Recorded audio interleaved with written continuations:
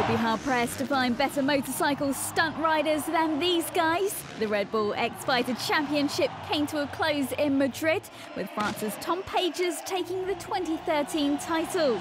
He beat Japan's Taka Higashino at the Las Ventas bullring, and how they fit their complicated tricks into the tight space is a skill in itself.